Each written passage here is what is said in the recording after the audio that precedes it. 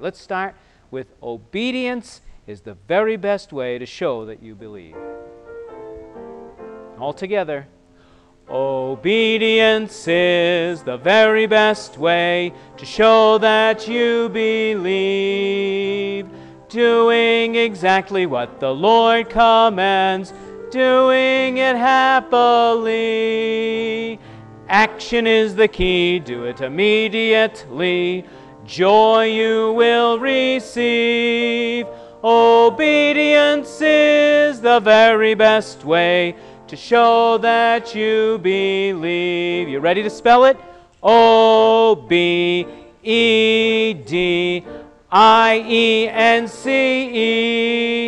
Obedience is the very best way to show that you believe. Very good. Let's sing. I have to see the order I picked them in. Let's sing our song we're learning, I am the resurrection and the life.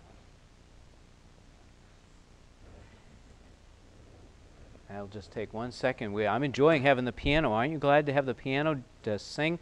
It helps me to get started on the right note. Ready? I am the resurrection and the life. He that believeth in me, though he were dead, yet shall he live, yet shall he live. And whosoever liveth and believeth in me shall never, never die.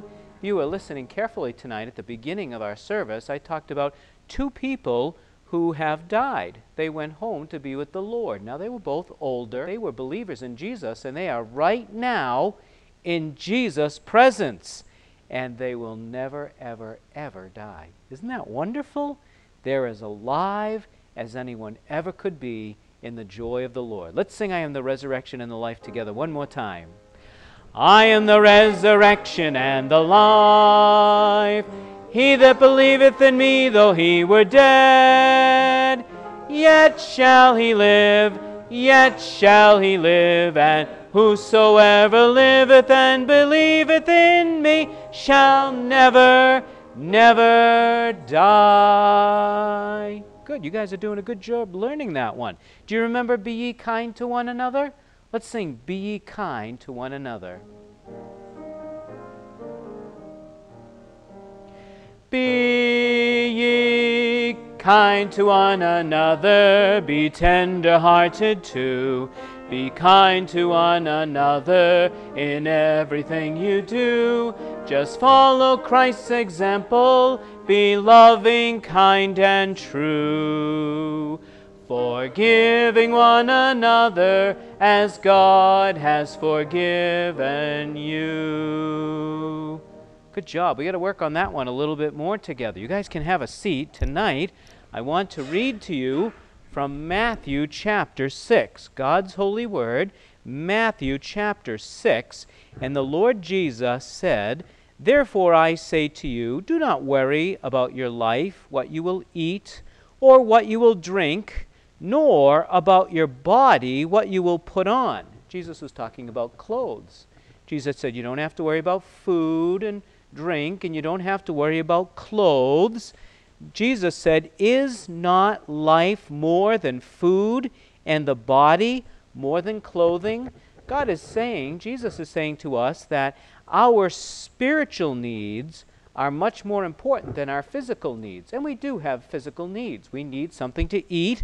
I got a good, delicious dinner today. Did you get something to eat today? Yum, yum. I was thankful, and I have clothes to wear, and I'm so very thankful to the Lord to have nice clothes to wear. And God provides all of those good gifts, but God wants us to know that our spiritual needs are much, much more important. We have a sin problem, don't we? We're all born as sinners. We are born with a sin problem, and Jesus died on the cross to provide for that need, didn't he? He shed his blood to pay for our sins. And God has given us his word so that we can fill our hearts with truth. It feeds us spiritually. Listen to what Jesus said. He said, look at the birds of the air. For they neither sow, which is to plant seeds like a farmer, they don't plant seeds, nor reap, they don't gather into barns, yet your heavenly Father feeds them. Are you not of more value than they? Did you hear Jesus' question? Do you think you're more valuable to God than the birds are? Jesus is saying you are. Did you know that? Can you think of different kinds of birds? Do you know of any different kinds of birds? Sparrows, that's good. An owl, very good. Eliana? Parrot, peacock, very good. Wait a second, Jonas? Blue jay, what did you have, Yvonne? Doves, that's right. What do you think? Oops, Cherith? What's that? A robin. One second. Yeah, I will come to you. A red-breasted robin, very good. Silas? A blue jay, right? Very good. There's all kinds of birds. Did you think of another one? A robin. Yep, that's what Cherith said, the robin. You thought of another one? A hawk. I saw a hawk on the way to church tonight. Yep, a hawk. What did you think of one, Eliana? A bald eagle, Cherith. Seagulls. What did you think of, Jonas? You got the seagull too, same in your mind. I was thinking of the cardinal. Do you know what color the cardinal is? What's that? Red. Very good. Right. Well, Jesus said all of these birds that God made, and he made many different kinds of birds. There's even more than we talked about. Pink flamingos and all kinds of birds. But Jesus, you are of more value. If God feeds the birds, God said he will feed you too. Listen to what Jesus said. Which of you, by worrying, can add 1 cubit to his stature? Can you make yourself taller? Can you go, I want to be 6 feet tall? Will that work? No. You guys are all growing though, aren't you? You are growing. God is causing your bodies to grow every day. But you don't do that. That's a work of God in your life. You need food to eat so you can get strong and grow. But Jesus said, why do you worry about clothing? Consider the lilies of the field. Jesus said, they grow. They neither toil nor spin. Now, when Jesus said toil nor spin, I don't know if you've ever seen a spinning wheel, but they don't toil or spin. They don't make their clothing, the lilies. I brought some flowers with me tonight. I want to show you and see if you know the different kinds of flowers that I brought. These flowers that I brought tonight are special because they're from Mrs. Peront's flower garden, so I brought a couple. And Jesus said, consider the lilies of the field. So I brought a lily with me. What color is this lily? Pinkish purple, right? It's right in between those two colors, right in between. It's pretty, isn't it? It's called a stargazer lily. Isn't that beautiful? It's beautiful, isn't it? And let me see. I have another flower. What color? I don't know if you guys know the name of this flower. I have to be careful if I pull it out. The others might come out. What color is that one? Yellow. Nope, it's not a daisy. That's a good guess. It's called coreopsis. And this one grows like crazy. I mean, it just grows. It goes wild. All right, so what kind of flower do you think this one is? You're right, Cherith, that is. It's called a Shasta daisy. I hope it's called a Shasta daisy. I think that's what it is. And it's got 2 colors, doesn't it? It's got yellow in the center and white. Right, white, very good. And that's right, green on the stem and the leaf. Would you say that that flower is beautiful? Who created that flower? God. Does he create beautiful flowers? I still have a couple more in here. Do you know what this one's called? Did you, Elliot? Nope, it's not a daffodil. This is another kind of daisy. It is pink. That is pink. It's called a Gerbera daisy. That's another kind. So if you look at these two closely, I'll show them up to the camera. They're not seeing a lot of this. But these two have very similarities, and yet they're different. One is white and has a yellow center. The other's pink. I only have one more flower that I brought with me today to show you. And it's not a rose. That's a good guess, though. It is kind of pinkish red. Do you think you know what it is? It's not a rose. I guess it looks almost like a rose, but it's different. You're right, it is a red one. I'm told this is a zinnia.